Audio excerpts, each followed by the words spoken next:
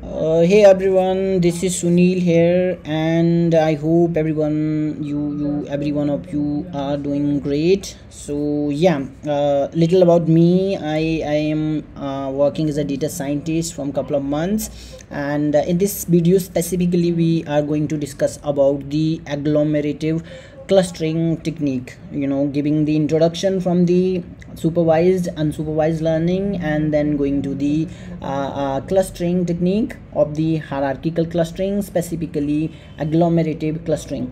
So this is the intent of the video, and yeah, let's just discuss specifically initially about the supervised learning technique of machine learning when it comes to the data science, and unsupervised technique of machine learning. What exactly these are? As the name suggests, the supervised learning is the learning when we supervise the thing. For example, our brain, if we shows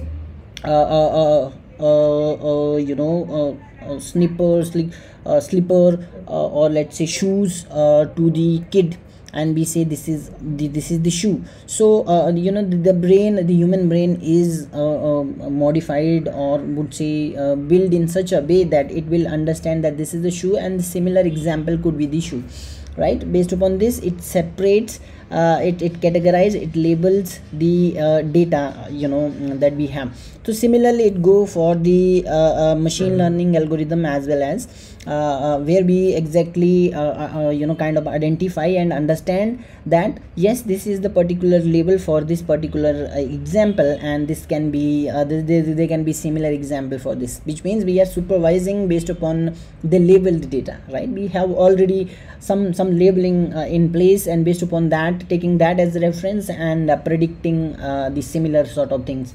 So when it comes to the unsupervised learning, it is not the case, because we don't have the labeled data in that place. So and in an organization, when we enter to the company, and we try to understand that that we have a lot of data which is not categorized, which is not classified. So it comes very handy during that time to identify such an easy manner, and classify the data into the groups. So that is exactly based upon the similarity and the dissimilarity. For example, we have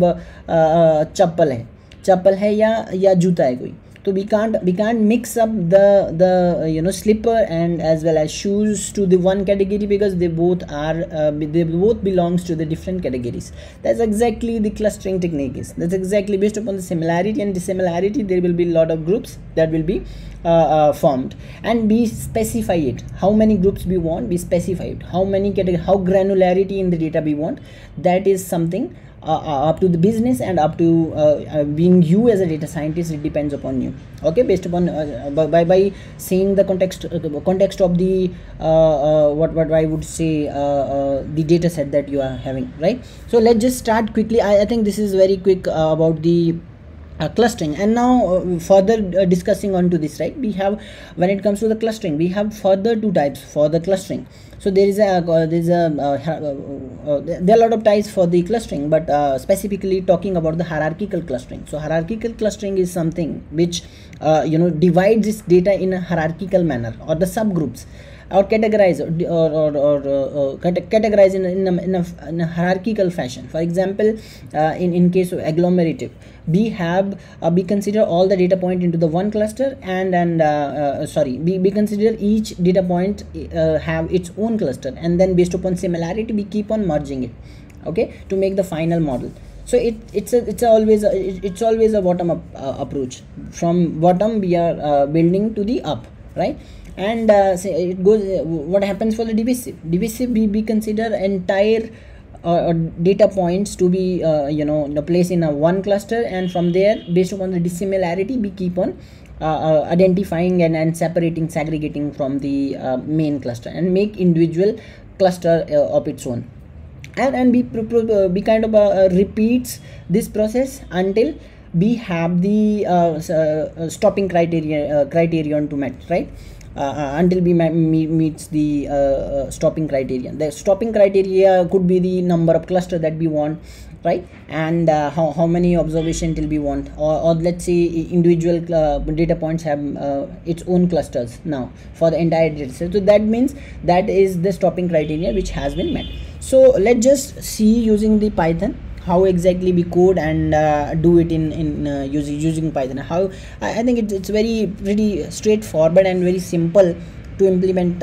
If I have to give you an example, so I think anybody can understand and kind of remember forever that what exactly agglomerative clustering is. It goes same for the divisive clustering and k-mean clustering as well. Okay, just have to import the class by specifying the names. For example, I'm just going to give you an example for the agglomerative clustering. So for that, first we do import the numpy, from which we gonna make use of the mathematical calculation that we're gonna have. So also we're gonna import the sklearn. Okay, and then from sklearn from the sklearn dot cluster, because we are looking into the clustering, we're gonna import the class of the agglomerative clustering. Okay, this is the class that we're gonna kind of import. So this should be done for now, and let's just run it. Yes, this is done. And now what we're gonna do is we're gonna create a model, I mean initiate a object of a class, that is why class agglomerative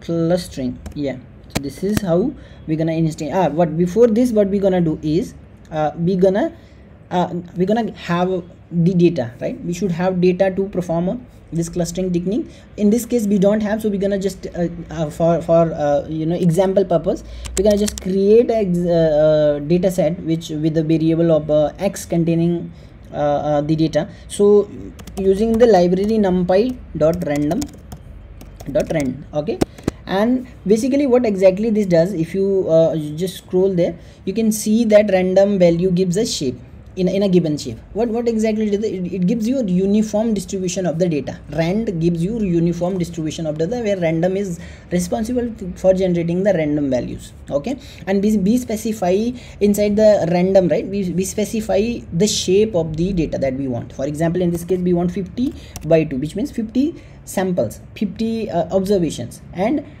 we want 2 clusters. Okay, 2 clusters to form.